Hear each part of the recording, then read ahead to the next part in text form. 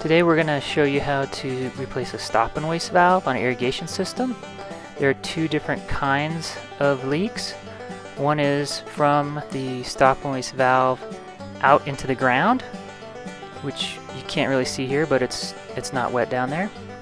And then the second kind is through the stop and waste valve when it shut off out this first test cock on the backflow device. So we're going to go ahead and take care of that today.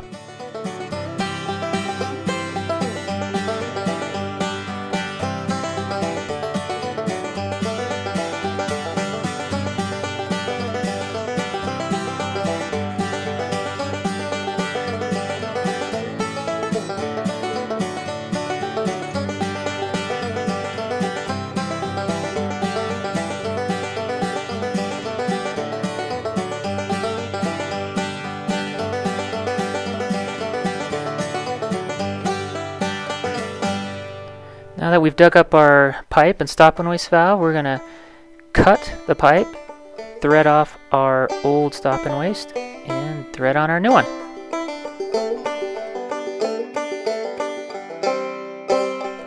Now that we've cut this pipe, we're going to crack the union so we can take out the backflow device and we can start unthreading the old stop and waste valve.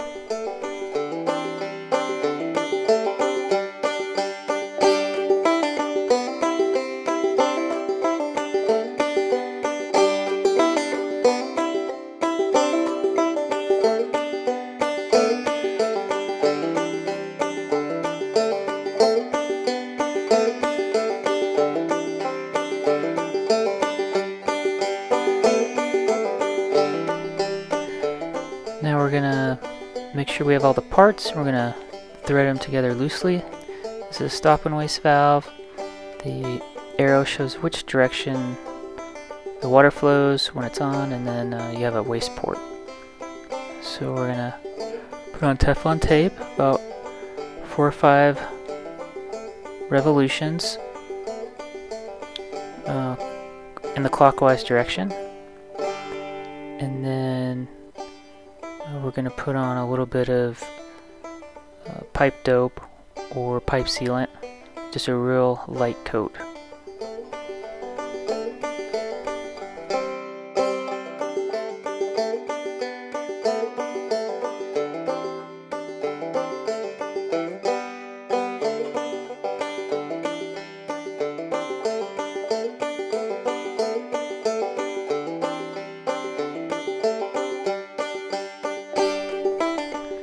Now we're going to thread this assembly together just hand tight, and making sure that we recognize the flow of the water using the arrow on the stop and waste valve.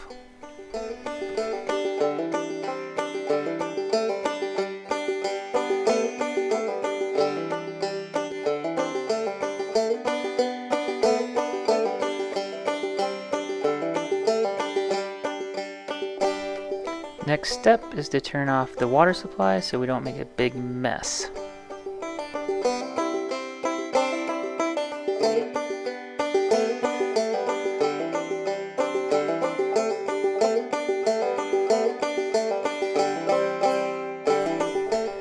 Now we have the new assembly all ready to go. We need 2 wrenches, one for the stop and waste valve and the other on the existing pipe so that we don't break anything. Now this one's on there pretty tight. It's been on there for, who knows, 10 or 15 years.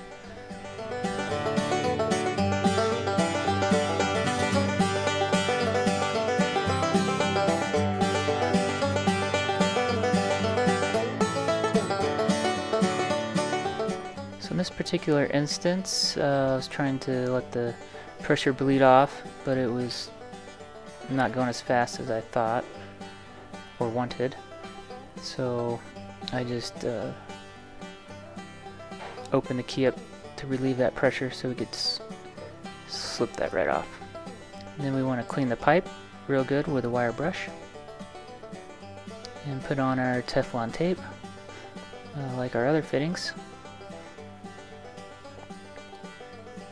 I didn't show it here, but I did put on some pipe sealant actually in the coupler, on the threads on the coupler. So it does have sealant and Teflon tape. So you just want to thread that on by hand as much as you can, and then start using your wrenches. And then when it gets tight, you want to make sure you put your wrench on the existing pipe so it does not break off. You also want to tighten the PVC fitting 1.5 times past hand tight. Next, we're going to measure how much pipe we need to cut off by connecting our union out of the frame of the picture. And I'm using a handsaw, unfortunately, so I'm getting all sorts of burrs that can cause problems downstream. So make sure you get those cleaned out really well.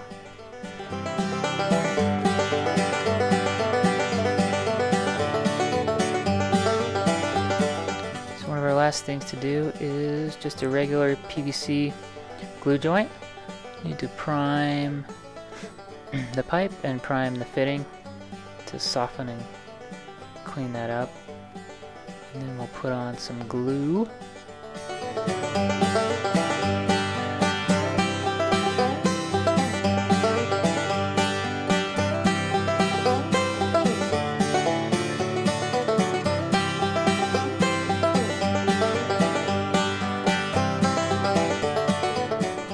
Now you don't need too much glue, just a nice light coat.